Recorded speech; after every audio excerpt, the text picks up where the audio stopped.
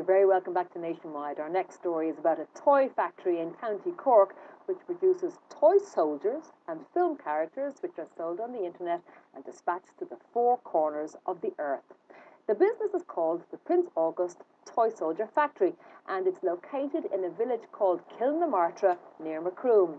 We sent our reporter Barry Meskel in search of what lies behind this mini industrial success story from rural Cork.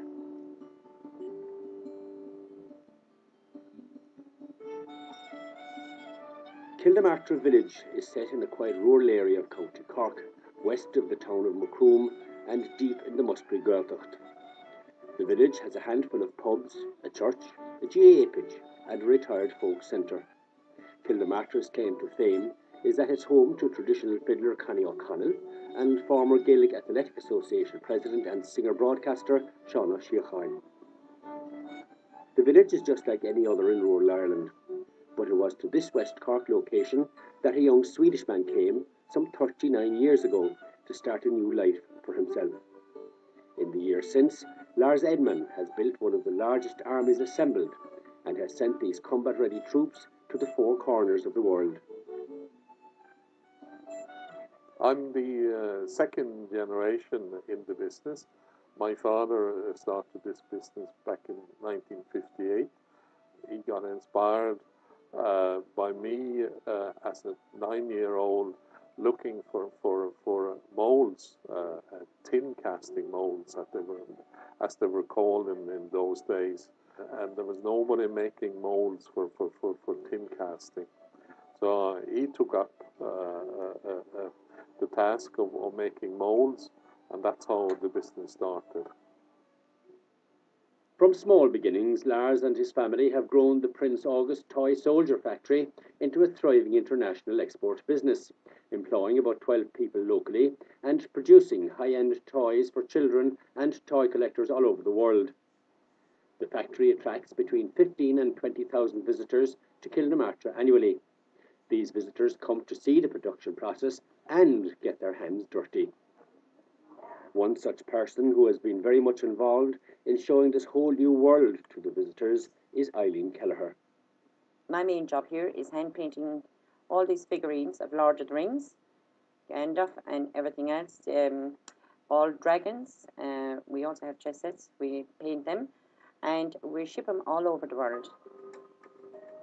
So I suppose our factory is so unique. We're the only toy soldier factory, and where children can come in and mums and dads, they can come and see, we give them demonstrations, they see how we make various ballerinas, soldiers, everything. We have hundreds and hundreds of molds.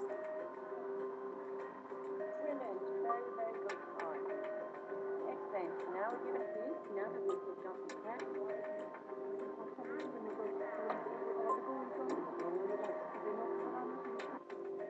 I've been painting, and it was really fun because you didn't just paint it, you got to make it as well, and you got to put in the hot metal in. And I thought it was really fun and exciting. We've been putting metal into a mould, and as you now we're painting it, and I really like it, especially today, because I like the dry brushing. And dry brushing is where you, I don't really know how to explain it, but kind of rub off the paint so that you can see the fur lines on the mould. And I really like that, and I really like how you can see it and all that, and go home and look at it and say, you know, you made that.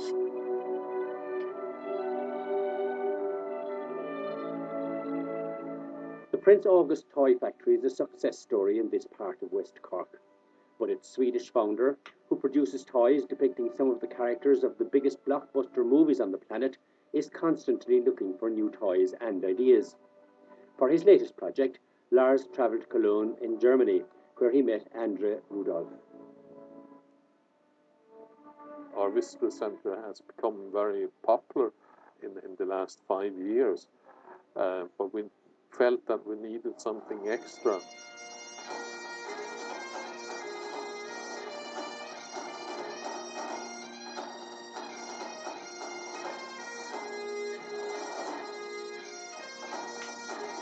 The moment I saw the diorama of the Battle of Waterloo, I knew that it was a must-have for the toy soldier factory. It was immensely impressive, well done, well presented, and very, very, very interesting to look at. André had built the world's biggest diorama exhibition, 26 feet by 13 feet, of the scene of the Battle of Waterloo, using 15,000 hand-cast and painted Prince August model soldiers, and which he had exhibited in a museum in Germany. Interestingly, André had bought Prince August toy soldier molds from Lars as a little boy some 30 years before. The diorama took the German some 8 years to build. While André was looking for a new permanent home for his diorama exhibition, Lars was on the lookout for a new attraction to his visitor centre in Kildamartyr. The diorama was for some years in the museum, yeah. And after this, I was thinking what I will make now. And then I write to the factory here, yeah, and say it was very nice to make the model with the mold from you, yeah. And after this, Lars write me back and say, okay, I will come to Cologne and see this, yeah. And when it's okay, I take this here to Ireland. I'm very impressed about this location. For the future, Lars Edman and I will build this, make this a little bit bigger, yeah, with 12 square meters for the next few years. It was impressive. The thing is, like, you know, it's on here. It's a big part of history, but we go through it very fast in France because I suppose it's not very good for us. But no, it's great, very impressive. Like all the little detail and everything is really amazing. It's an amazing exhibition. From a military history perspective, I read a lot of history myself, and I've read about the Battle of Waterloo, and this really brings to life exactly what happened on the day. It gives you sort of a bird's eye view of the positioning of the different between the Prussians and the British and the French armies. And of course, there's a lovely bonus to meet André Rudolph, the man who built it. Absolutely, the man was very knowledgeable, and as he said himself, he spent a lot of his part-time making these models, so I'd say it was nice to meet that man, and to see his work, he must be very proud of it. The story of the Prince August toy factory began when a young Swedish boy had a dream to make his own toy soldiers. This desire brought him on a journey that would become his life's work and would bring him to this southwest corner of Ireland. In the 40 years since he arrived, Lars has become part of the community. His Prince August factory attracts visitors from near and far and has been promoted by and received a certificate of excellence from TripAdvisor. For the children that come to see the factory, it's an Aladdin's cave of discovery with spectacular creatures from other worlds, soldiers, kings and queens, knights and druids. The children seem to relish the opportunity to get involved and to produce a toy involving the casting and the painting.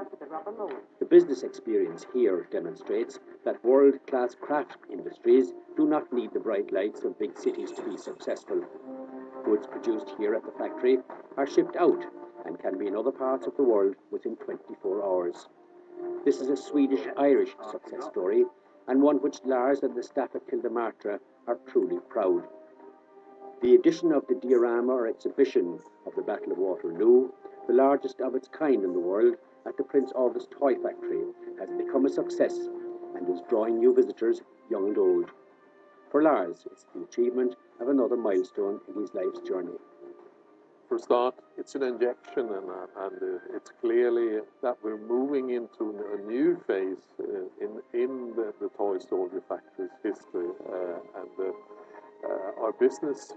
Once we open the new visitor center and the new exhibition center, our turnover has gone up by 25%. Our plans for the future is to make more of a multimedia show to not only show off a big masterpiece, but also the story behind it. I think it's nice to pass it on to the next generation.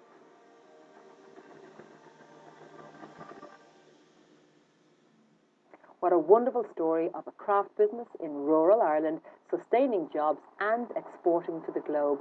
And a reminder that the Prince August Toy Factory is open to the public 7 days a week.